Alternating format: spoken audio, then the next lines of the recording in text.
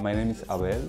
I'm working in Eizouken as an animator, and I did the animation direction in the opening. I'm not really aware of how viral it has come, but I've seen some memes, and I'm really happy because some of them are really cute. And I'd say the SpongeBob version is really awesome.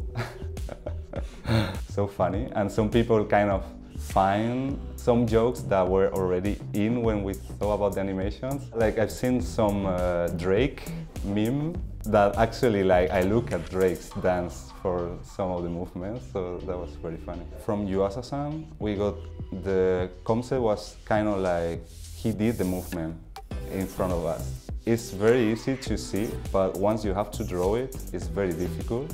This opening was made in Flash or Animate, depending on the animator, because we can do very fast cleanup and change the color very fast, do retakes, change the timing. It's much more flexible than doing traditional. When we work in Flash, usually we have to do the cleanup, we do it in parts, so we can move the parts. The dance was not really in the storyboard, so we have to really think about what kind of dance it's gonna be and the feeling. But what is in the storyboard, we have to keep it for sure. So it was interesting. Actually, the paper behind is I bought it, but I didn't have time to use all of them. I don't have the original one here because I don't know, I lost it. But everything is kind of homemade.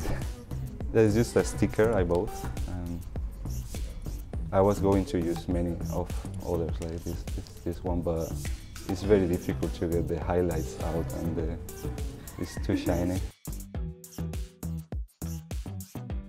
So all this is done in the After Effects. So for example, this is the original animation. This will be the Flash animation, and then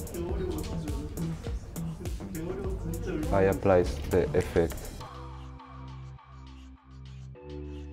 I've been living 6 years working in Japan.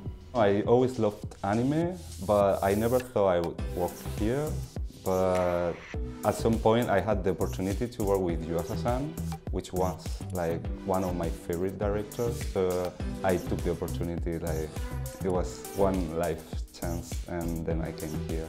I hope they really enjoyed the show because we put a lot of work on it, and I think it's looking good so far, and yeah, I hope they enjoy. Thank you for watching Eizouken on Crunchyroll.